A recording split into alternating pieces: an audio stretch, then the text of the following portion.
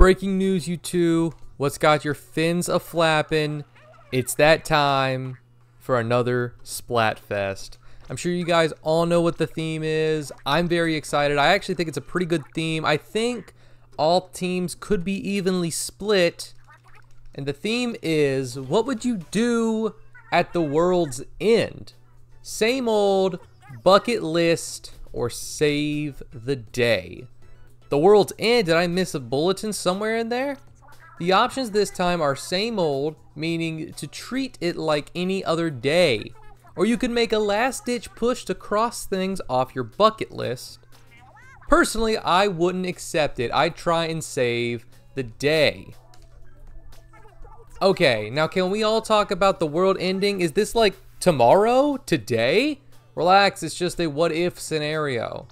Oh right, you had me in full panic mode for a second. If the world was ending, I think Splatfest participation would be at an all-time low. Well, maybe. In that case, I'd stuff myself with sweets, max out my credit cards, and live it up. If there's no consequences, you know, I'm gonna go for broke. That sounds so desperate. I'd go about my day as normal and cherish the time left. A day talking about nothing on Anarchy Splatcast would be a good way to go out. We don't always talk about nothing here. There's serious stuff too. I'm not letting the world end when I have so many more songs to record. So I wouldn't give up looking for a way to save us. Wait. Hold on. So I wouldn't give up, comma, looking for a way to save us, all of us. Okay, there should have been a comma there. Okay. Big man with big plans. Come on, I'm serious. You don't need to poke fun. No, I was serious too. That stuff you said got me right in the heart. Still, I'll leave the world saving stuff to the experts. I gotta be true to me. But they say that happiness is close to home, and I happen to agree. Maybe we can find a portal to another world or something? If that's a kind of doomsday solution you're considering, we're doomed. And that's all for now. Make sure to get your votes in. Don't forget your tea at the terminal. Also, there's another extra work mode. By the time you see this, it's either happening or over. Okay. Now, what you're all here for. Alex. Oh, great sage Alex. What are you picking? I'll tell you what I'm not picking. I'm not picking Save the World. The reason being, depending on the doomsday scenario, there might not be a way to save the world. And personally, if the world is going to end, then, you know, we all have a time. It's just coming sooner. You know, at that point, it's just, I don't know. I just don't like save the world, like spending all of my last energy to try and save the world. And I'm putting emphasis on try to save the day. Like, I don't think I have the skills to save the day. So I don't think me trying to save the world will actually do any good. Now, I went back and forth with this for a long time. And by a long time, I mean for like 5 minutes. But that's a long time for me. So, bucket list or same old. Now, I don't think a lot of you are going to appreciate my reasoning for the team that I'm going to pick. I would pick same old. And 9 out of 10 times I pick same old. Because at the world's end, I'm just going to treat it like any other day.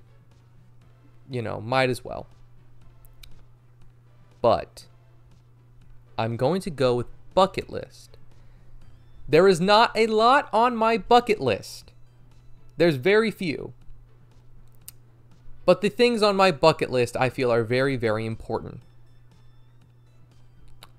And I would like to spend the last days of my life doing things I love with the people that I love. For example, my family. A big example, and the main reason I'm picking bucket list, is Brianna. There's so many things that we've talked about and so many things that we've said.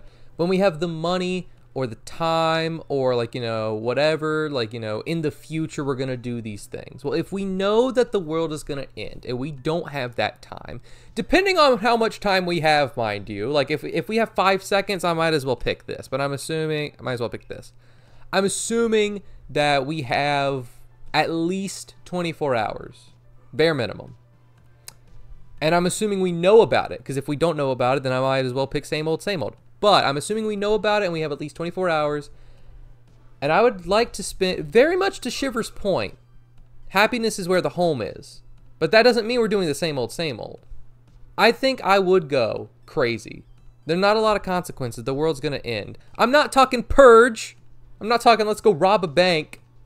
But I would like to go experience things with Brianna, do things that we haven't done, or maybe have a last minute, you know, the road trip with the family. I think it'd be nice.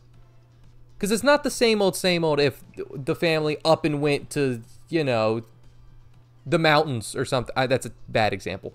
But I might as well spend all my money and get things that I didn't think I'd have, get a credit card and buy things I can't afford. Because at that point, it doesn't matter.